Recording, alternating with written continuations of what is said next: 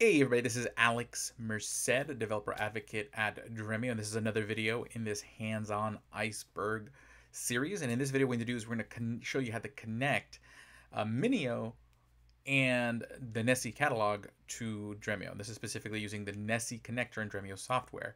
If you're using Dremio Cloud, then you'd want to use a Dremio Arctic catalog, which is sort of like a cloud managed version of Nessie. So in that case, you won't even have to set up any settings. It'll just be integrated into cloud naturally. So you wouldn't even, you just literally say, hey, I want a catalog, and it exists. Okay, and you would just be able to use it with Spark in the same way that we used Nessie with Spark just a moment ago in the previous videos, but you would have it heavily integrated into your Dremio Cloud account. In Dremio software, you would have your own standalone Nessie catalog or a Dremio Arctic catalog that can be connected via this Nessie connector. Okay, but since we're using, well, let's first walk through one step at a time. Okay, so let's start adding the Nessie source. So I'm going to add a Nessie source. So this is assuming you're using Dremio software. So if you're following this guide, we are using that sort of Docker container with Dremio. Okay, and actually just to point out while we're there, there's lots of other things you can connect. So feel free to connect any of these other sources to your local running Dremio. If you want to kind of just basically work with all your data in one place. That's one of the nice things about Dremio. You can kind of connect from several different places and kind of have all your data working together in one place across clouds and so forth. But again, we want to connect Nessie here. Okay, and in this case, we'll call this our Nessie catalog. Why not? And then we're going to want to put our Nessie endpoint URL. Okay, so for that, we can just copy it back from like our Spark settings. So I'm just going to head back to my notebook over here and copy it from right here. Okay. The only difference here is that you want to use the v2 URL for Dremio. So Dremio is basically its implementation takes advantage of the v2 endpoint. Since we are using our local Docker container that has no authentication, we'll use none. If you were using like Dremio Arctic or your own Nessie server that does have authentication, you can choose bear. That's for the token auth, and then you would put the token right here.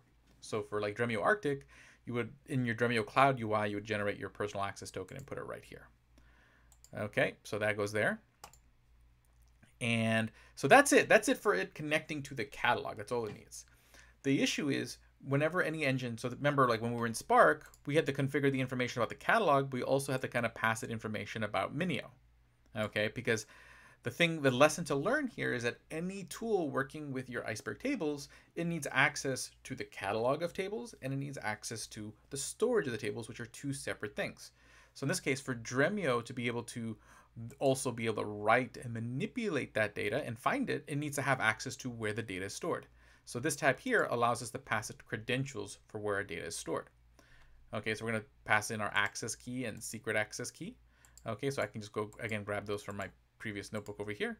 So here's my Minio access key that we generated earlier. Okay.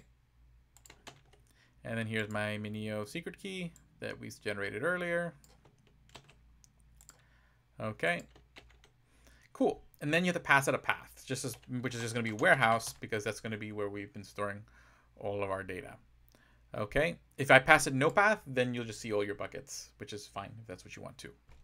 Now you don't want to encrypt the connection, because right now, since we're running Nessie locally, that particular container isn't behind like an SSL certificate and SSL connection. So we're gonna say, nope, we don't want to encrypt the connection. And that's it. That's all it takes. The only other things we need to do, because it's specifically, since we're using Minio, we need to tell it, hey, we're not connecting to AWS. So we need to kind of pass a few other settings. I do have those documented in this blog that I wrote. Okay, so again, let me just show you the name of the blog in case you want to look this up. It's on dev.to. Basically, this is a blog where it kind of shows you how to set up this kind of setup locally and walks you through an exercise of ingesting data and querying it in Dremio, which is essentially what we're doing right now. But again, essentially those Nessie settings are going to be right here. So we kind of did most of it. We just have to set up these custom settings. So first off, we have to set up this fs.s3a.pass.style.access to true. Okay, so I think I have those listed right here just for quick copying and pasting. fs3 s3a that path, that style, that's going to set it up just so that way it's using s3's dynamic pathing, okay, which is going to be needed for using Minio. Okay, the other setting that we need to have is going to be the compatibility mode. So dremio.s3.compat, that sets up Dremio to be able to use S3 compatible storage.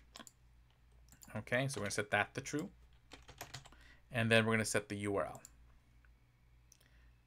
Okay. Okay. And basically what we're going to do is we're going to copy that last one, which is the URL, which that setting is right here, fs.s3a, that endpoint. And that's basically going to point to our Minio URL. So that's going to be the same one we set for Spark. So again, these are the same kind of settings we set up for Spark. It's just we're doing it in a slightly different manner. Okay, and then again, I can copy that over from our Spark settings. So here we're pointing to Minio there, 9000. Cool. And then that's it. Okay, so then I should be able to hit save. And what it's going to do, it's going to test out the connection. So I'll get an error if I missed any of the settings. Okay, I'll hit save. But if everything works out well, I'll have my Nessie connection, which that all worked out well. And see, I can see all my tables. So like right away, all my Iceberg tables that I created while I was in Spark are immediately visible. Okay, so this makes for a really nice sort of pipeline. So again, I can go take that df open 2023, and I can immediately go run a query on it using Dremio. Okay, and again, this is using my local compute, so it's not going to run as performant as you were running a full enterprise Dremio cluster on a much more powerful computer. Same thing with Spark; like the queries are going to be reflective of the machine that we have them on. But yeah, this will run, and I will pause this for a moment. Okay, just to point out, I made a mistake. And so basically what was happening is that it was contacting my catalog just fine. So I was able to see all my tables listed, but when I tried to access the metadata from storage, it couldn't access the metadata because I passed it the wrong information. See right here where I pass in the URL, I don't need the HTTP. It should just be Minio 9000. Okay, so if I fix that, that should make everything work better. Okay, so let's go first now. Let's go run the test table. Let's see if it'll read it now. And now, yeah, it looks like it's running much better. Okay, and there it goes. It's done. It queried the table. Okay, so you can see I can query those tables that were created in Spark. So all the queries, all the work was done in Spark, and that's the beauty of Iceberg. By having this sort of uniform format, I get this very database-like performance across multiple tools. And again, I can just do everything in SQL. Basically, when I look at Nessie, I don't see a sea of files, I see a sea of tables. Okay, when I look at my catalog, it allows me to interact with all my data as in a more databasey way, versus if I just connected sort of like a object storage, which I could connect my Nessie source, which is what we'll do next. I mean, my Minio source. So I'm going to now connect Minio. So if I go to the sources again, I'm going to click add source. And this time I'm going to add Amazon S3 storage because Minio is a S3 compliant storage layer. Okay, if I click here, then we're going to say Minio. Okay, once again, I'm going to copy my S3 key from over here. So again, from the Minio keys that we generated earlier. Okay, boom.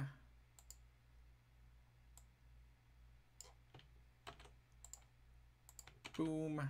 Again, I'm not going to encrypt the connection because it's not there. And then here, we're going to put all those other settings here. So we're going to enable compatibility mode. Awesome. But we still need to set up those other settings. Okay, so which I do have listed in this file here. The settings we need to do. So it's the same settings we set up before. Okay. So that's going to be style access true. And then fs 3.endpoint. And then this is going to be our Minio. Okay, let me just double check this syntax for that. In that case, I do want it to be, yeah, again, without the HTTP. So in that case, it would just be like Minio 9000. So back to Dremio. So that will be Minio 9000, because again, we can use those namespaces. And that's good. And again, you want to put the root path. So if I leave it there, it's going to show me all my buckets, which I might just leave that way. Okay, the other thing you want to kind of keep in mind is, no, that should be it. Okay, cool. And then it's going to be the default CTAS format. So if I write any tables to my Minio directly, it's going to write them in Iceberg format. The only difference is just won't be listed in my Nessie catalog. Okay, and then I go here. See, I can see all my Iceberg tables. And the cool thing is I could still read them as Iceberg here. Now, you generally shouldn't be using multiple catalogs. So technically, when I do it this way, it's called a Hadoop catalog. That's what's referred to when you use a file system as your catalog. Okay. But what I can do in Dremio is I can take any of these folders, since they are an Iceberg table. I can click right over here and click Format Folder, and it recognizes that it's not built with a Hadoop catalog, so that means it has to be written specifically with Hadoop catalog. But if you wrote it, so like for example, if you're ingesting with Airbyte or you're ingesting with like Fivetran, generally they're going to use Hadoop catalog to write Iceberg tables directly to S3, and then you would just click like right over here, and you can convert those folders with a table into an Iceberg table. Okay, but since these were written using a catalog like Nessie or a more formal catalog, a non-file system catalog, I access it through the catalog.